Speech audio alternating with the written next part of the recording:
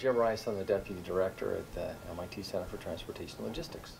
And you're also a researcher here in the center. What is your line of research? My line of research is a continuation of what I've been doing for 15 years now. Wow. And that's been in the area of risk management or resilience, particularly.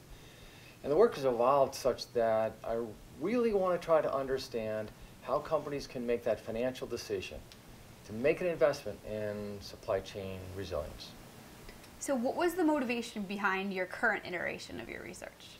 Well, it really comes as a function of a couple of things. I teach a course with Dr. Jared Gensel to our graduate students, and it's on supply chain financial analysis. And it's intended to help the students understand how to make the financial analysis that would support decision in supply chain resilience. And by virtue of that and our continuing work in studying resilience and understanding how to create resilience, come to appreciate that there is not a standard approach that companies have for making investments in resilience. It's a little bit of a trick for companies. They have to decide to make an investment in something which, if is successful, nothing happens, by virtue of them preventing a failure of their business.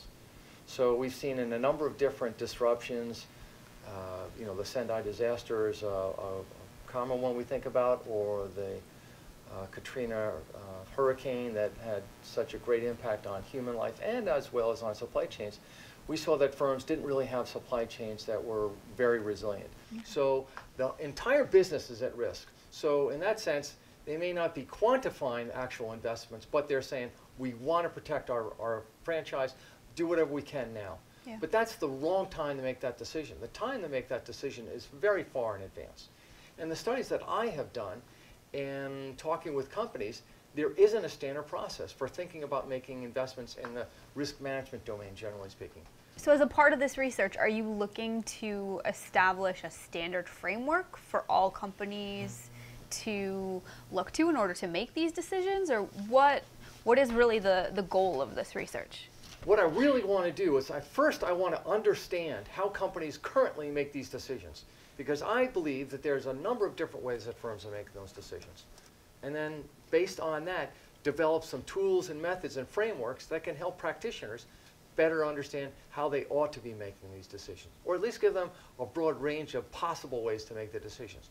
Because what ends up happening now is in lieu of having an analysis that provides a very positive return on investment, firms don't make the investment until there's a disruption, and then the coffers are open and they'll spend till like a drunken sailor to make sure that they're able to recreate their business capabilities. Are there any other key points that you feel we haven't hit?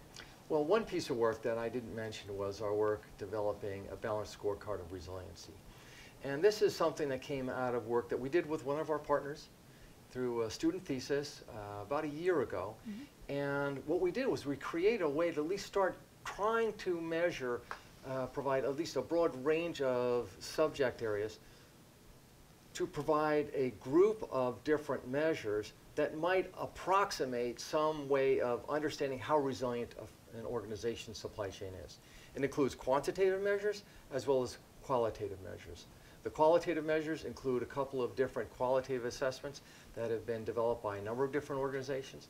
And then the quantitative measures include things like measuring your value at risk, measuring the cost to recover, measuring the cost to mitigate, and then taking into some consideration the probabilities of these potential eventualities, these failure modes.